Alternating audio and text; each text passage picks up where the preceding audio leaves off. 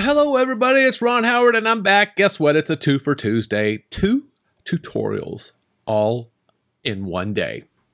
And so while my previous video uploads, the one I just did about Moises, which you'll see soon enough, I'll start on this video, which has to do with how I'm exploring working with this really, really cool tool. It's an effect. This guy right here, Sketch. And when you click on it, you'll see that I used an image here that I traced out. So typically I'll drag this guy over here.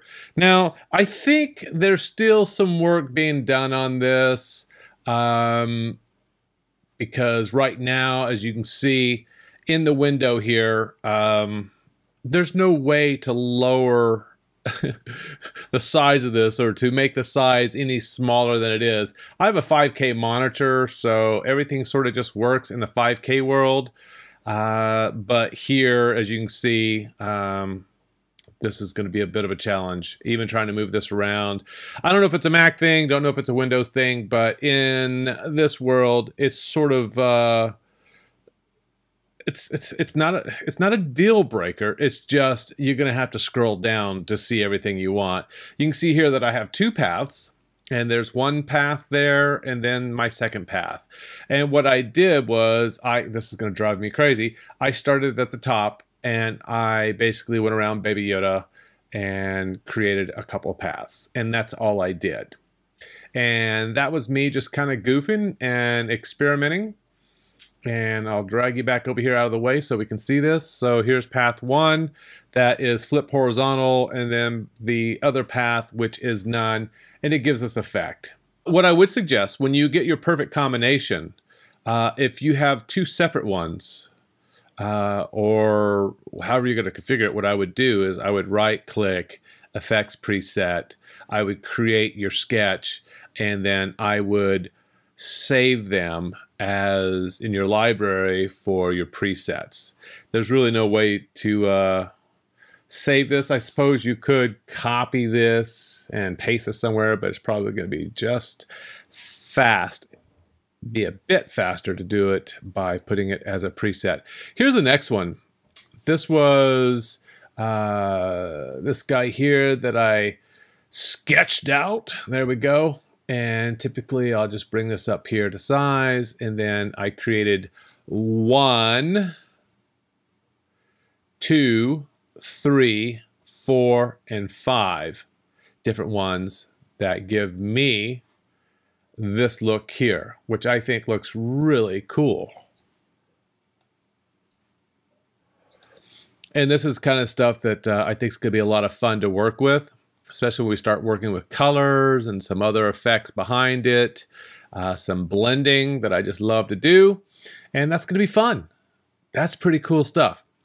And then there's this guy, the helmet. I believe it's the Mando helmet. I could be wrong. It could be Boba's helmet. I don't know. I'm sure someone's going to go, dude, don't you know your Star Wars? Don't care. This one, as you can see here, was a little more jagged, but I was able to get enough content out of there that it's not a big deal. You'll see here that there's my path 1, which is pretty much just the entire outside of the helmet. And we'll create something. We'll talk about how some of this stuff is created in just a second here. But I think that's going to look pretty cool. I'm liking it. And let's just go to a brand new one. This is something I was going to be playing with here.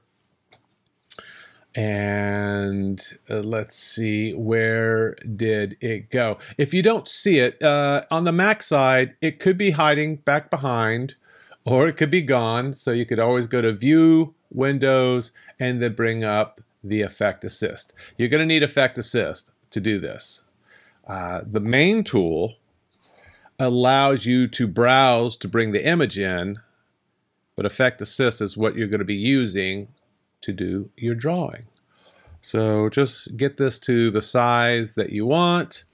You can squeeze this in a little bit if you want. That's about it. Yeah, that'll give us enough room I would like to be able to see a tool, something that allow us to adjust this in here because it looks a little too wide. And again, because of my monitor, I can change that to some degree. In 5K, I can make it look more square. I can zoom in, but I can't zoom out any more than that. And I would love to be able to zoom out more or just have a little more control of the guy here. But anyway, when we are ready to start a path, there's a path. If you've got something in here, for instance, when you first put the tool on here, you're going to see it's got the demo. Just click clear. It'll be gone.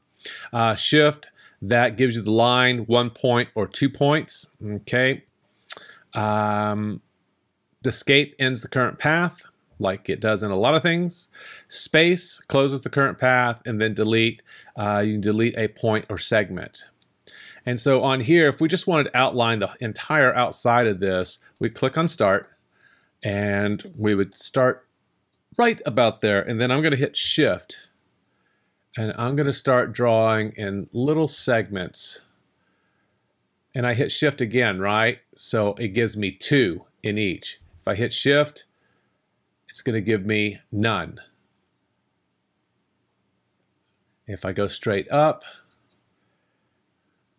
that looks good. I might want to hit Shift here to get a little more of a bow in there. There we go. And you can see you can make pretty good work of this. On the angles, you don't really need the shift, but if they're there, not a worry. I would probably, that's a shift there. And we just decorate this thing. We just outline it. That's all we're doing. Maybe down the road, we'll see this where it uses a magnet to automatically trace it. That would be kind of cool. A lot of softwares will do that. I don't know if this one will. I'm going to go to this point, go here, and then all the way up here. We only need 1.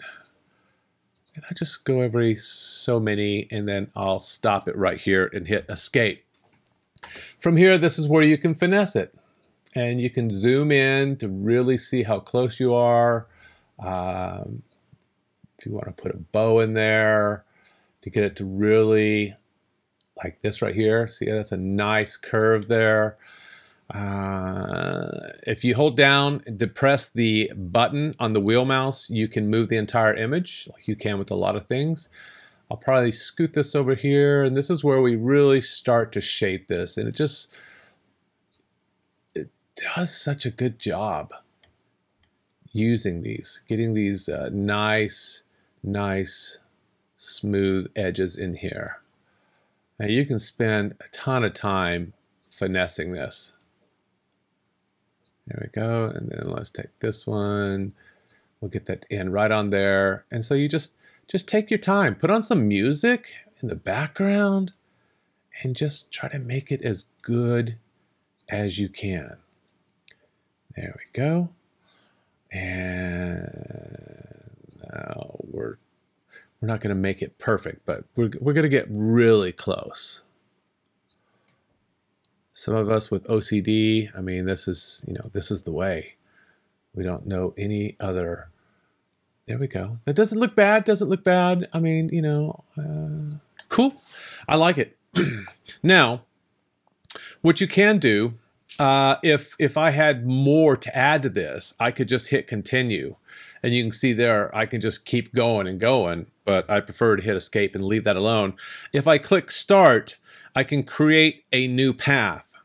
Now here's the thing, and I would love to see this as an option at some point, giving maybe a different control of a secondary path, because if I start a new path, and let's just say I start right here, and I hit my shift because I'm going to want this to really curve really nicely around this. The challenge I saw with this is that it's going to draw the first path, and then it's going to draw the second path. And that's cool, but I want these things to happen at the same time. And that's why in my previous ones, I just created multiple paths.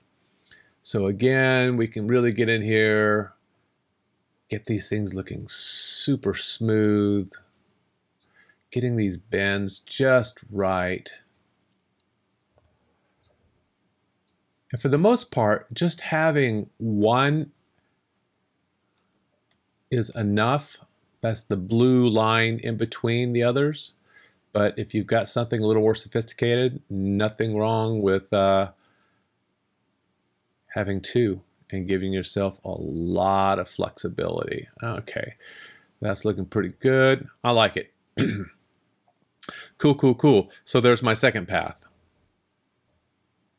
So I have two paths. So let's do this. Let's just stop there. I'm going to bury this thing over here on the side. And where did it go? There we go. So now what we can see is we see this drawing, and then it does the outside. So it's going to do one at a time, and then it goes to the second one. But if I want this to draw itself at the same time, then I really should have it in a different effect and not this path. So one of the ways you could do this, maybe to save time, if you just wanted to outline everything, I could just copy this and we'll just paste this. Then I'm going to go in here. I'm going to bring this effects assist back over here. And maybe what I'm going to do is just get rid of the first path. Well, I can delete. Let's see if I can delete it. Can I right click? I can. There we go. Oh, and you can reverse path. I just saw that. Very cool. So let's delete that. Now I have path 1, which is this. So now when we look at this, now we have both of these being drawn at the same time. So it's probably not a bad idea to do everything in one if you want to, but you don't have to. And that could be like your master path with multiples of the paths, and then copy paste and just delete the paths you don't need. Cool. Now this one here, I wouldn't need path 2. I'd get rid of that. Anyway, you can experiment and try different ways of getting that to work for you. I like the idea of trying to incorporate some artwork that's not going to cause issues with copyright, and taking liberty with creativity in the outlines and then adding effects. Because, you know, remember, we can change the thickness of this. You know, it's on a P5 panel, so we can go hog wild and really get it to look interesting, or make it look really thin with that line art look. And then later, when I start applying other effects on top and creating some interesting masks and some layer blending, maybe we'll share a video with that. But hopefully this will get you sort of excited about this tool. I think it's a really cool tool, and I look forward to seeing what I do with it. I know a lot of people are just going to do symmetrical things, and that's just been done all over the place. But I think there's more to this for storytelling than just creating, you know, a bunch of vortexes that interweave with each other. Heck, you could do that with shaders. Anyway, hopefully you enjoy this, and we'll talk soon. Take care.